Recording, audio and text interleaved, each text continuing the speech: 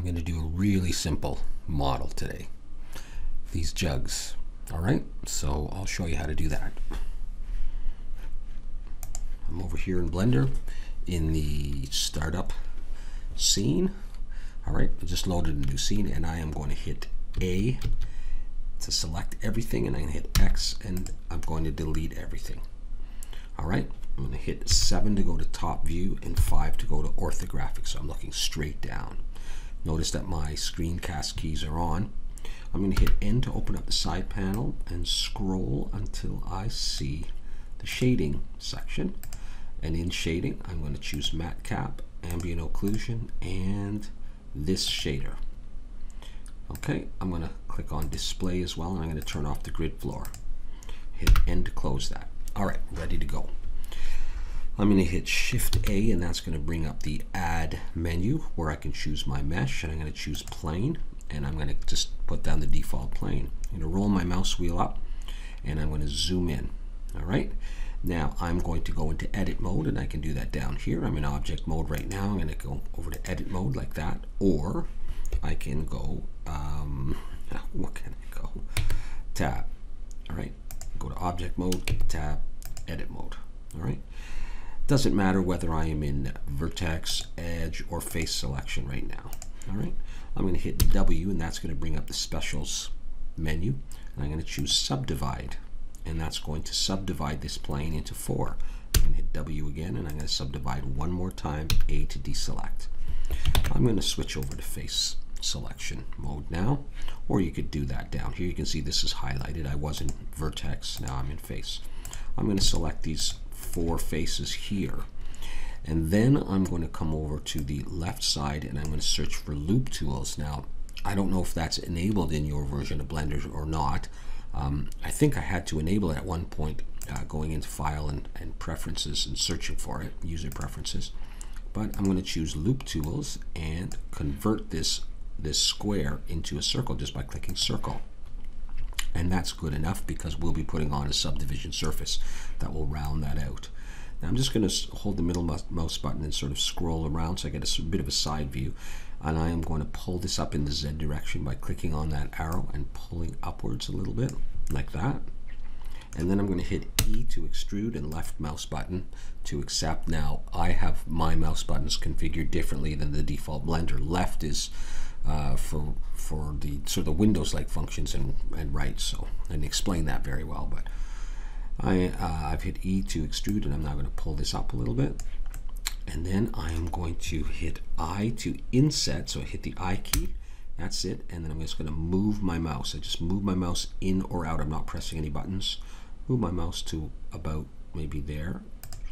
All right, so I form this sort of shelf region here, and then I'm going to hit X and choose faces and just delete those faces right there. All right, now I'm going to go into edge select mode. All right, or I can do it right down here, and I'm going to hold down Shift and Alt and click on an edge there, and then Shift and Alt and click on the next edge, Shift and Alt the next edge, and the last edge.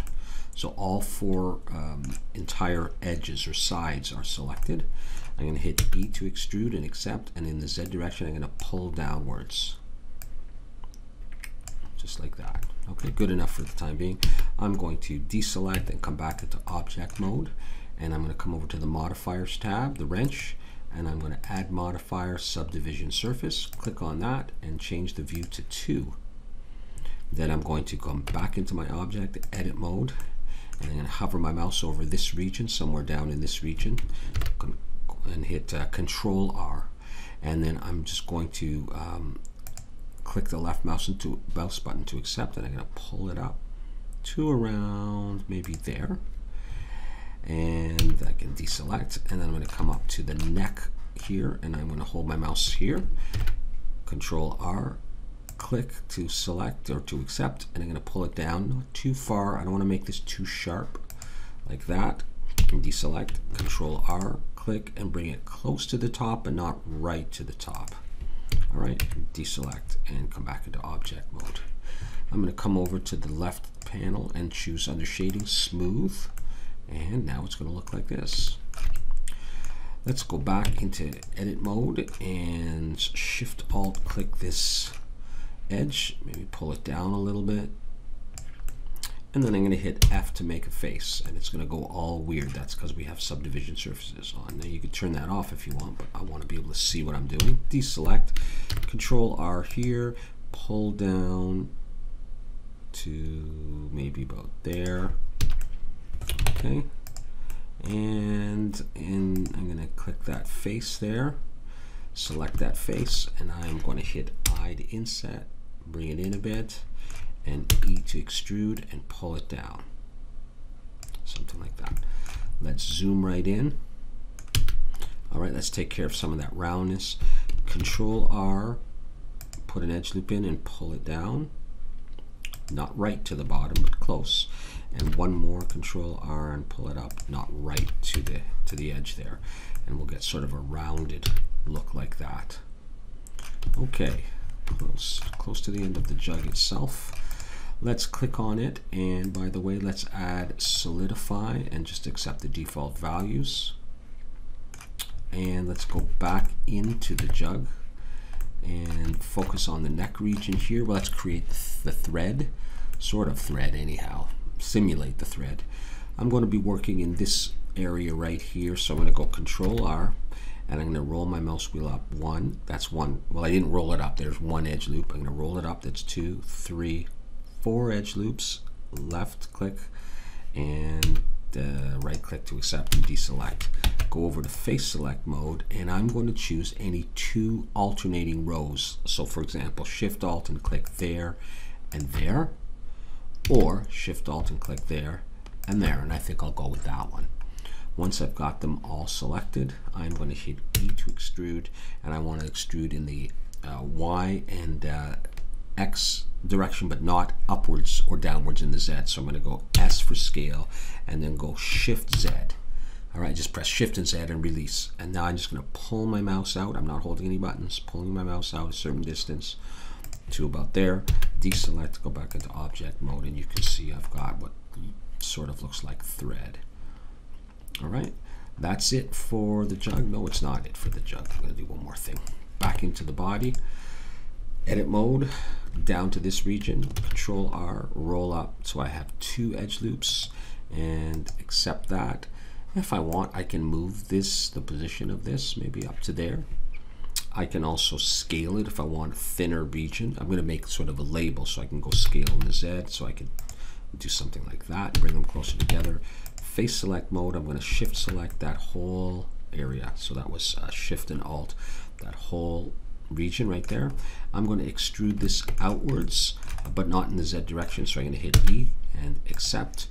Scale, S, Shift Z again. I'm going to pull my mouse out a little ways. And I'm sort of looking down here to see how far out it comes. And to accentuate that, I'm going to deselect and go Control R in this region and pull down close to the edge.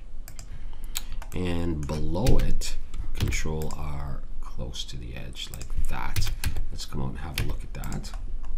So it's as if the label of some sort, or I don't know what that is exactly, is built into the model. All right. Okay, so now we're going to make the lid for this thing. All right, I've still got my 3D cursor right in the middle. I haven't moved anything, so I'm going to go Shift A to bring up my add mesh, and I'm going to choose circle, and I'll bring it up a little bit, right around the neck, and I'm going to scale, S for scale, so it looks like it's sort of just around it, okay, to make a lid. And I'm going to go into edit mode, make sure it's selected, F to make a face, E to extrude, and pull it up. So I'm making a lid here.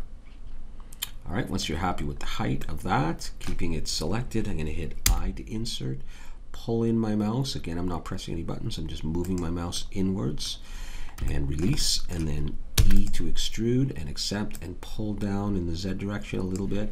Let's do another one, I to inset, towards the middle till you're happy with the size of the circle, E to extrude and pull it down again. Okay, just like that. Back into object mode, we can select this and hide it for the moment.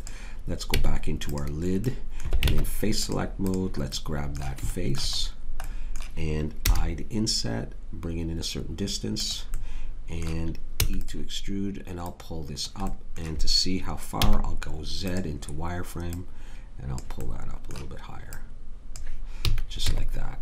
Back into object mode and have a look at it. Okay, now let's do some beveling. It's always a good idea to hit object, apply, scale, edit mode, and edge selection. I'm going to select all these sharp edges. This one, so I'm going Shift Alt and click. This one, and the two below ones, that one and that one, all together at the same time. Okay, zoom in, and then we're going to bevel this by hand, so go Control B. Just press that combination. You see the dotted line start pulling back till you get a little bit of a slope, and then I'm going to put 2. I'm going to roll my mouse up, 1, 2, and maybe a little bit bigger, and click and accept, back into object mode, and I've now beveled that. I'm going to put on a subdivision surface, and 2. All right, and if this is causing some trouble, let's see if I can add an edge loop down in here. Yeah, I got it there, and I'm going to push down like that. Okay, so I've got that so far, just a little bit more, and then I'll add smoothing. Back into edit mode, and I'm going to be working here. I'm going to go Control R, roll my mouse up so I have 2 edge loops, accept, and then scale in the Z, and as I pull away, they both go equally up to about there. Deselect, go into face select mode, and select that whole row of faces. All right, now I'm going to hit Inset, or I, twice in succession. So I'm going to go I, and that sort of insets them, but it separates them from each other. As I move my mouse in and out, I can change the size of those. So I want to go to about there, and left click to accept. But before I lose the selection, I'm going to come over to Extrude Individual. I'm going to click that button, and I'm going to pull downwards just a little bit, and that's going to push those regions out. So click and pull down, and they come out, but they come out a little rounded. Okay, just click to finish that operation, and I can deselect as well. And I'm going to hit, I'm just going to put my mouse anywhere in here, and I'm going to go Control R, and I'm going to get an edge loop all the way around. I'm going to pull it up to the top, near the top of those, not quite the very end. Same thing for the bottom, just like that. Okay, go back to object mode, and I'll go ahead and I'll hit smooth for that. Okay. It doesn't matter if I have that or not. Well, I could probably delete that face if I really wanted to, and I could put on Solidify if I needed to. I'm not sure I need to, but I'm not sure that really helps either. But let's bring back Alt H, the rest of my jug, and you can now see. Let's make sure origin to geometry, that I've got my lid, and then you just decide if that lid looks like it fits. If it's got to be bigger, you can scale it out, or smaller. That looks fine. All right, so you can push it all the way down if you want to completely seal that jug. We can make it. We could do another one. Let's look at the top view. Shift D, and we could bring out another one right here, and then I'll just move around. Let's lift this lid up, maybe to there, move that over, and let's rotate in the X like that. Oh, I don't know what we want to do here exactly. Let's do a quick OpenGL render, bring this up to 100%, camera icon, and that's it.